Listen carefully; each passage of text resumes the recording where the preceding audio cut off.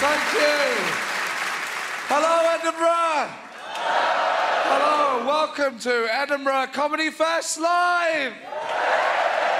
Fantastic. It's lovely to be here. Been a year since I've been here.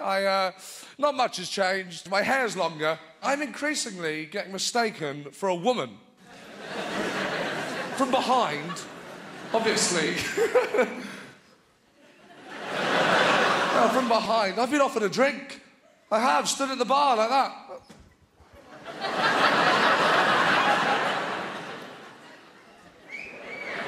Can I trouble you for a drink?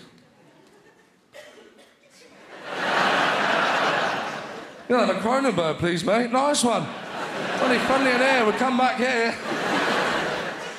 I have to take it easy. I binge drink. That's my problem. I binge drink. I've ended up in some horrible states. You know, being sick in the toilet. Can't make it to bed after being sick in the toilet. You know that state? You're there, hugging the toilet, thinking, I'm so comfortable. Why don't they advertise this on DFS adverts? I've never been so comfortable, lying there.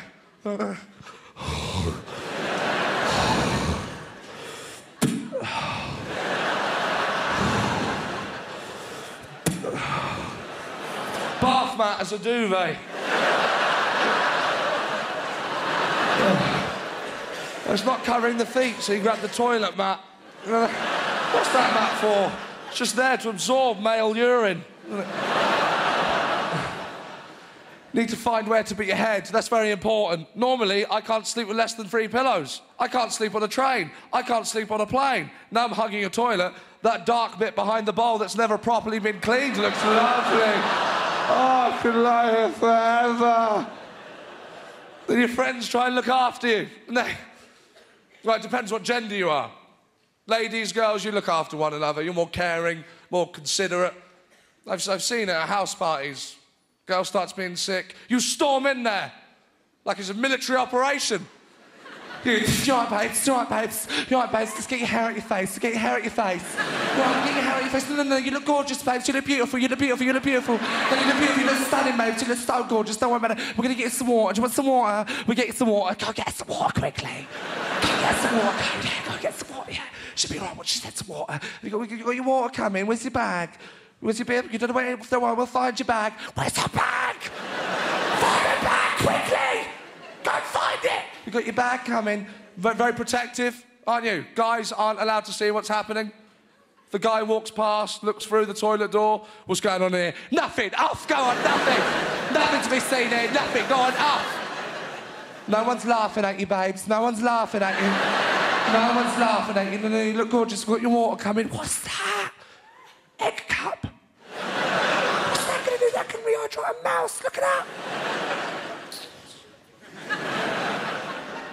We've got a nice big egg cup of water. There you go. Get that down, you. Don't worry about him. He's an arsehole. Don't worry about him. We're going to get you home and get you changed. Changing each other in bed. Seen this?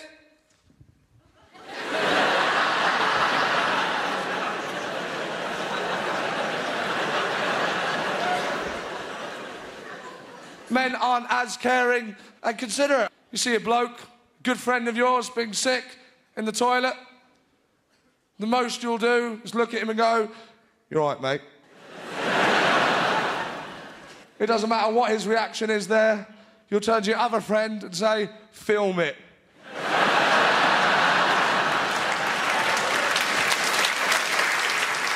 I do like a drink. I've been good this week. I've been behaved. Wanted to sort my life out. You know, you have that, you have a good week. This week I'm going to sort my life out. This week I'm going to stay and sort out my life. All this really means is I'm going to clean my bedroom.